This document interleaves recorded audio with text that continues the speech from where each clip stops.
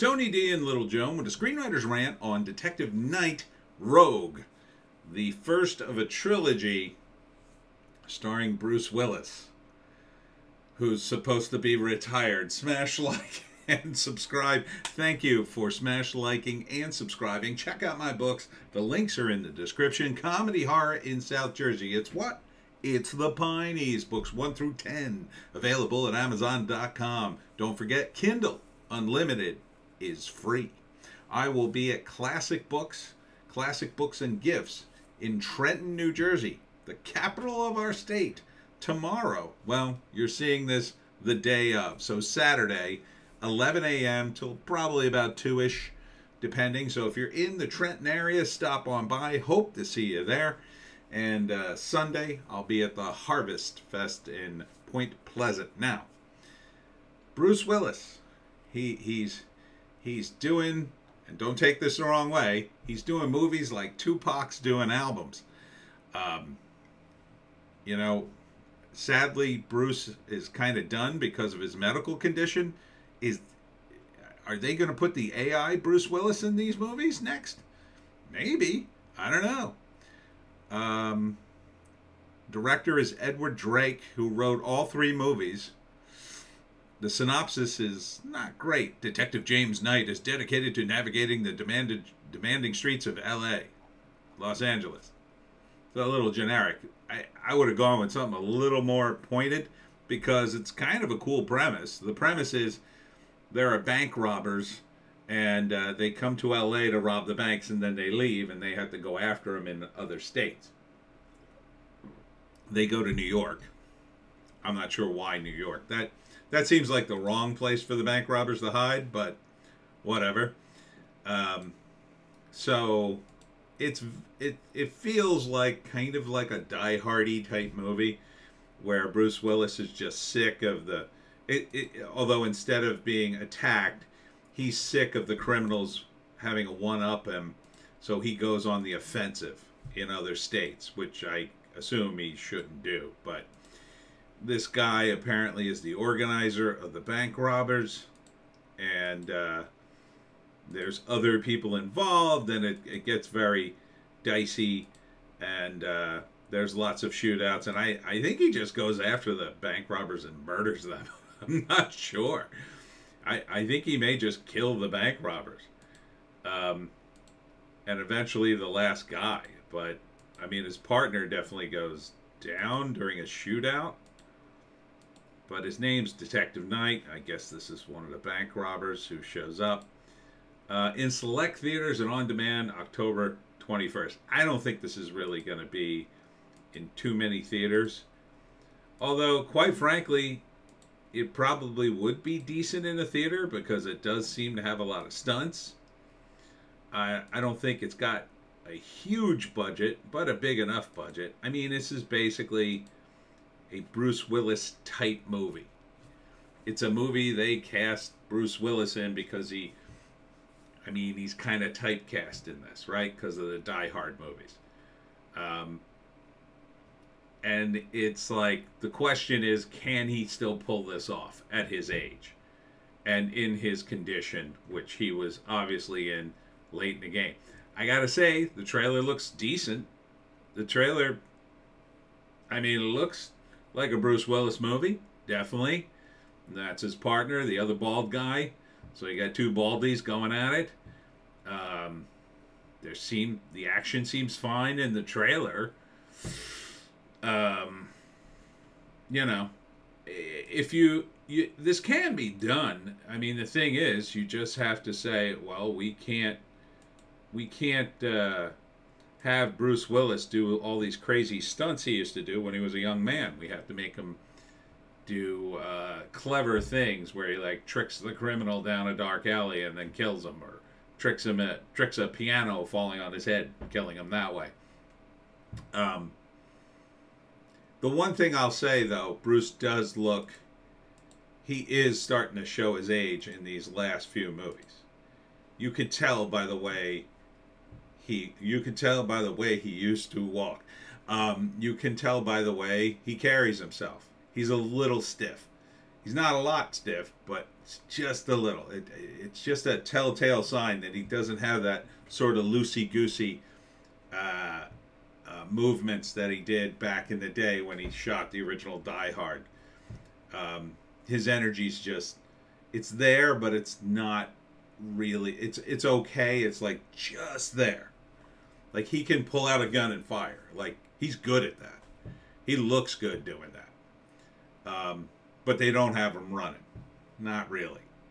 So, you know, they have scenes like this where he's like, oh, what's the thing here? And where's the body? Like that kind of stuff. So this trilogy feels like they're trying to do like a lower budget Die Hard. And they're filling it up with things like exposition about the characters throwing around, like the CIA and drug runners. Like there's all this corruption, which you're not going to see. It's going to be all off camera. But it's going to hopefully make the movie sound more important. And then, you know, they'll have the stunts done by his younger sidekick, the physical stunts, while Bruce is like, he'll shoot guys. He has to shoot guys. He's Bruce Willis. He's going to shoot guys in a movie. So, I mean, it looks okay, I guess, from this. I'm a little suspicious because, you know, Bruce was sort of fading towards the end, and this is late in the game for him.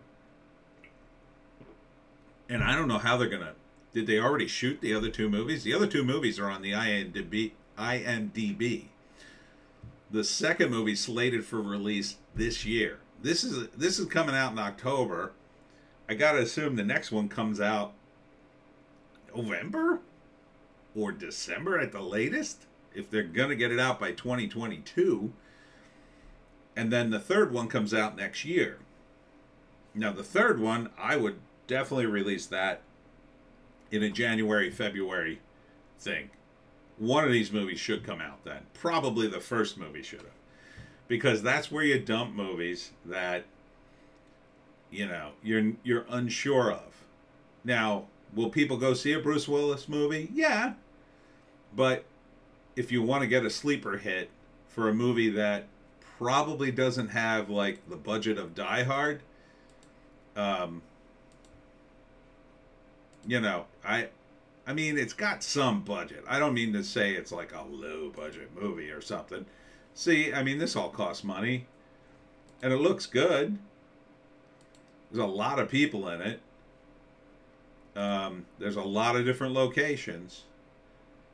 But, you know, the only question is, can Bruce still make this work? From this trailer, it looks okay.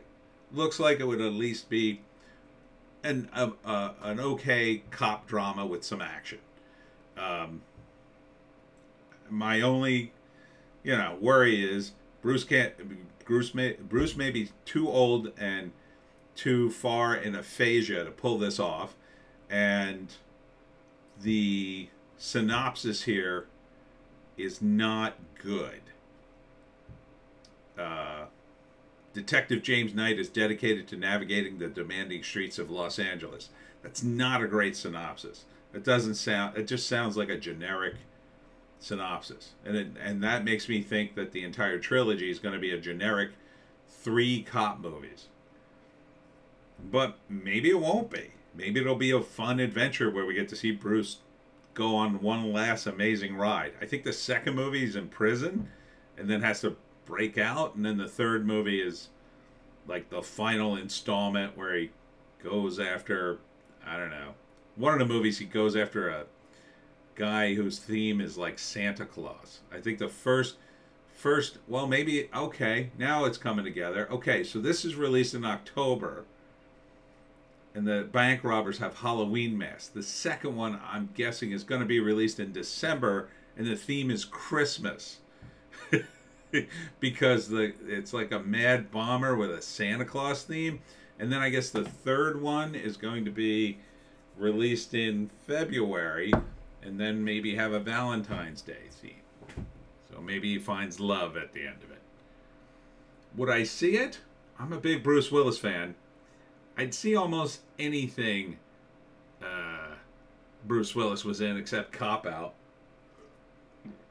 I'd at least give it a chance. You know, I'm not super stoked because I am worried that this is just a final cash in on Bruce before they have to switch to the AI.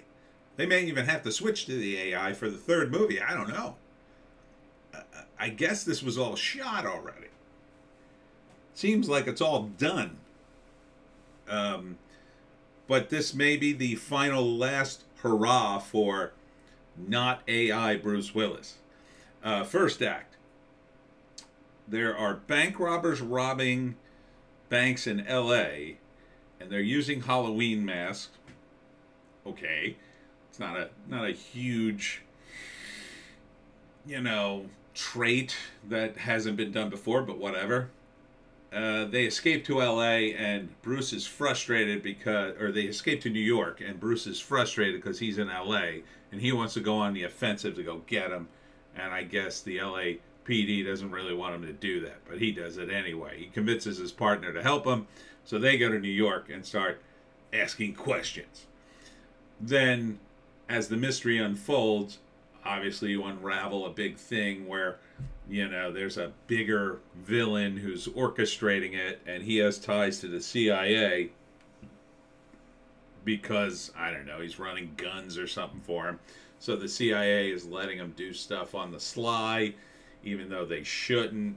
And then, they don't like Bruce poking around, and so they give him some flack, and he's in danger of losing his job. But they end up in gunfights with the bank robbers, end up killing one of them. Or they go after him and just start killing them. And then finally the head bank robber guy decides, that's it, let's go after this guy, let's take him out. And so it becomes a game of cat and mouse. And then in the third act, I think they kill them all. And then I'm guessing Bruce goes to jail because I think the second movie he's in jail, which wouldn't be a bad. I don't mind that. It's kind of cool. I mean, if you're gonna plan a trilogy with a cop character, that's kind of cool. Like, he ends up in prison at the end of the first movie. Like, what? And then the second movie starts with like him breaking out of prison, I guess, or getting out of prison somehow. So, I don't know. It's interesting to see guys actually start, set out to do a franchise, and it seems to be original. So, I want to like this movie. Oh, it's already to buy or rent. So maybe this has been out. Oh, here's a better synopsis. YouTube has a better synopsis than the people who posted this. Bruce Willis stars as veteran detective James Knight, dedicated to navigating the demanding streets of Los Angeles. Yeah, we got that. In this thrilling first of a trilogy of films. As the city prepares for Halloween, mask-wearing armed robbers critically wound Knight's partner in a shootout following a heist. With Knight in hot pursuit, the bandits flee L.A. for New York, where the detective's dark past collides with his present case and threatens to tear his world apart unless redemption can claim Knight first. I don't like that synopsis either. Unless redemption can claim Knight first. How does redemption claim you? That doesn't make any sense. Who wrote this? I still kind of want to see it. I know. I like Bruce Willis. He's a Jersey guy. I have to support him. By law, I have to support them. I'm already in a lot of trouble for not supporting Bon Jovi or Bruce Springsteen, but I'll support Bruce, damn it. Damn it, he shoots guys. Somebody has to support him. And that's it for me, Tony D, and Little Joan. Check us out on Odysee, Bitchute, and Rumble a little later when I'm back making the regular My videos. Please go to Classic Books in Trenton, Classic Books and Gifts, if you're around 11 to 2 on Saturday. That's today while you're seeing this. And we'll see you in the next one.